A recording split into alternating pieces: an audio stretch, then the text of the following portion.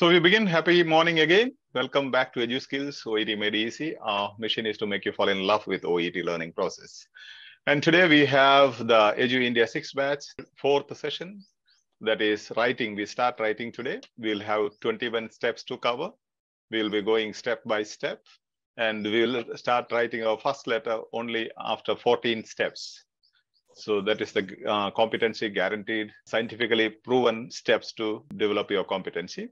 This is a session especially for beginners. We start from the beginning. If you're watching this on YouTube, kindly consider subscribing to the channel. Give us a thumbs up if you like our work.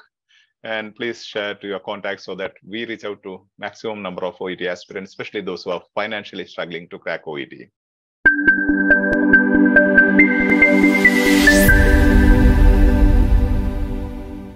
OET 2.0 Occupational English Test, subtest writing. And writing key skills.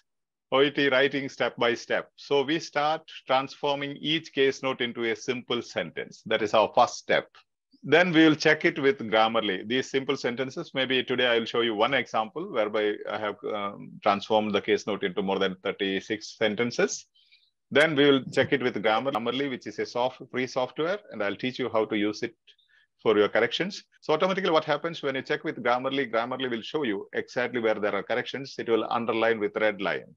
If there is a grammar mistake, if there is a sentence mistake, if there is a syntax, a word order mistake, all the mistakes will be identified by Grammarly software. And as you click that particular word or sentence, on the right side, you will find the corrections. They will say you have used a definite article instead of indefinite article. You should have been using past tense here. So they will give you exact explanations on the right side.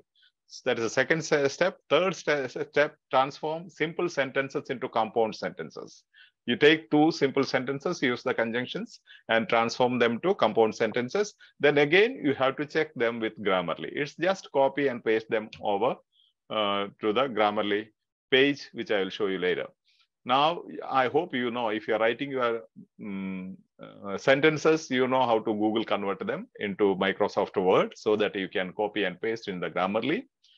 If you don't know, I think there is a video already posted in the YouTube channel, OET, Edu Skills OET YouTube channel. You can find them or you can request in the main platform. The admins will provide you with that. Then fifth step again, transform simple sentences and compound sentences into complex sentences.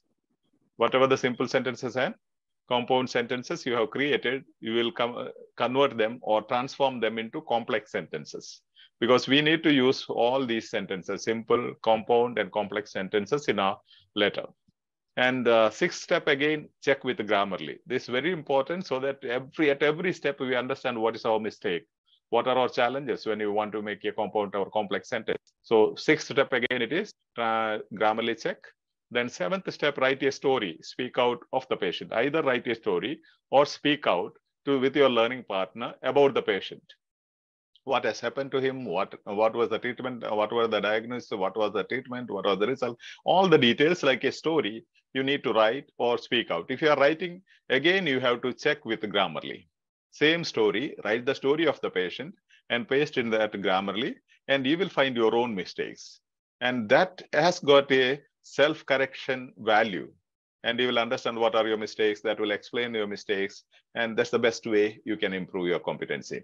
Then the ninth step is identify the key issues. If you have attended or seen the videos of Jake Thompson's case note, I have seen how to identify the keywords or key issues. Then 10th step, highlight the keywords, synonyms, reference in the case note. Once you highlight the key issues, maybe some case notes they have one key issue.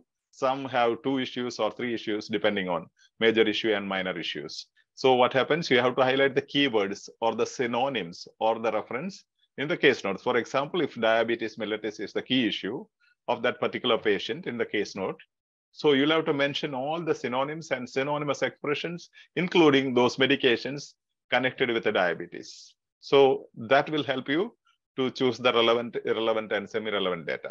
So 11th step is identify the relevant, semi-relevant, and irrelevant case notes. As you have highlighted the keywords or the synonyms or synonymous or the reference or the medications connected or whatever the statements or phrases connected with this particular main issue, then you know these are the main things. These are the relevant case notes. Then you'll be able to eliminate the irrelevant case notes. Then 12th step is segregate the case notes or the sentences based on the key issues. For example, if there are more than one key issue, you'll have to segregate which is the most important issue, main issue. So segregate them, the sentences or the case notes, whichever you want. If you have framed the sentences, you can segregate them into separate paragraphs. For example, main issue, then subsidiary issue. Then the 13 is arrange the sentences points according to sequence. Now, you know, you have segregated these sentences, which I'll show you in the next step. Then, you know, they have no connections. Like maybe in the beginning of the case note, they speak about discharge, then they speak about admission. There's no cohesion or sequence. So the 13th step to arrange sentences that you already have, simple sentence, compound sentence, and complex sentences into some cohesion or into some relationships. Arrange them in a paragraph as per the order. Then the 14th step is to write the different paragraphs. Now you have segregated them and put them into different order. Now you'll have to add some transition signals or time sequence signals, or you'll have to add some connective words, all those things. With those words and connectors, you will write different paragraphs. First paragraph, second paragraph, third paragraph, and the purpose paragraph, all those things. And 15th step is start writing the letter in the writing format. Here you start clearly a letter. You'll be really competent to write a letter. We will teach you from 15th onwards till 21. From 15th to 21st step, we will teach you every step, starting from address, salutation, date, and purpose paragraph, body paragraph 1, body paragraph 2, then the request, all those signing off. Every detail exactly we will teach you how to write and how to develop, how to write a grade A letter. So we are not going into that 16 to 21 step now. We will deal with these 15 steps in the beginning. As we go on with that, we will come with other steps. Hope that is clear for you.